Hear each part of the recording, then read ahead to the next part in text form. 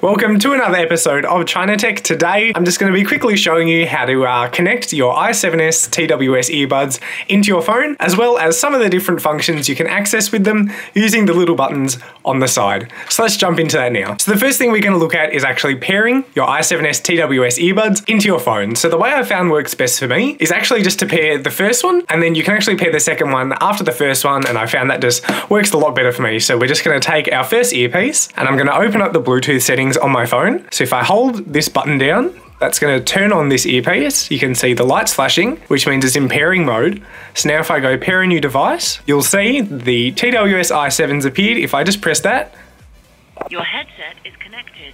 There you go. It'll play a little tune to say it's been connected, and then this is actually connected into my phone. So now if I go to Spotify, I'll just play something, and you can hear this is completely connected now. It's playing music. So now that we've got our first earbud connected, what we can do is grab out our second one, and now it's actually really easy to pair the first with the second and get them both playing. So the first one right now I've got it on. This is the one connected to my phone. What we're going to do with the second is just press and hold to turn it on. So it's just come on. And you heard they both just automatically connected to each other just because I turned this one on really close to this one. Alternatively though, there is a second method that you can try if it doesn't automatically connect. So if they don't automatically connect, what I found normally works for me is I'll have this first one turned on, and then this second one, I'll just try and bring it as close as I can, and then I'll just sort of long press the back button for about 2 seconds, and then that'll normally connect the two together. If they don't automatically connect just by bringing them close together, then that is the way I use to connect the two. Once they are connected though, there's a variety of different functions you can actually access using this little button on the back of each earbud. So you'll see I've got Spotify open here on my phone, and what you can actually do, the simplest gesture is just a single press of this button on the back, and you'll see that actually plays the track. It's now playing through the earbud, as you can hear.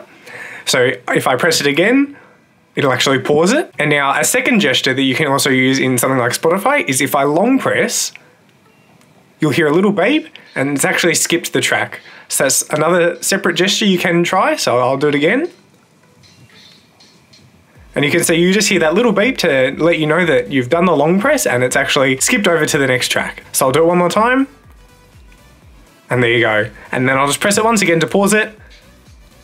And let's get on to the next one. So another cool little trick is if you double press the button on this earbud, it'll actually call back the most recent call on your phone. So I'll do it now.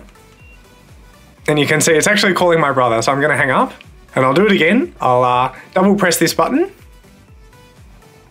And there you go, the call's actually coming up. Alternatively, if you're actually getting a call, like you can see I am now, you can actually press once on this earpiece to accept the call. You can see now actually in the call, I can press again and it's just hung up. Alternatively, if you don't want to actually pick up the call, you can just long press on the earbud and you'll see it's actually denied the call. So those pretty much are all the different functions you'll find on these TWS i7S earbuds. The other most important function actually is probably the turning off function. So you can see if I just long press these both,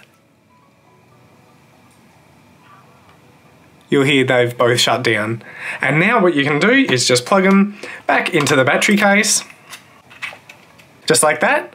Shut the lid, and then if you want them to charge up from the battery in the battery case, you just need to press this button. You'll see the blue lights on. They're red in here, meaning they're actually charging, and now you can just put it down somewhere and they will charge up. That's really it though. Thank you for watching. I hope I could help you out. These are a little bit complicated to use if you're not too familiar with how to set up these i7S little earbuds, but once you've got the hang of it, it's not too bad. If you want to see my sort of full review, my bigger video on these earbuds that I just released, I'll have a link to it up in the corner as well as in the comments if you want to check that out. And I've actually just ordered a pair of i12s that are on the way, which are hopefully at least going to be a whole lot better than these earbuds, but I'll definitely do a comparison once they've arrived, so subscribe if you want to see that. If you enjoyed this video, don't forget to leave a like and subscribe down below, and I would also love to hear in the comment section some cheap Chinese tech that you know about that you think is pretty cool. Let me know in the comment section any sort of tech that you know about, and if I think it's pretty cool as well, then I'll definitely do a video on it, and I'll even feature your comment in the video, so get on to that if you are interested. Apart from that though, thank you for watching, and I'll catch you in the next video.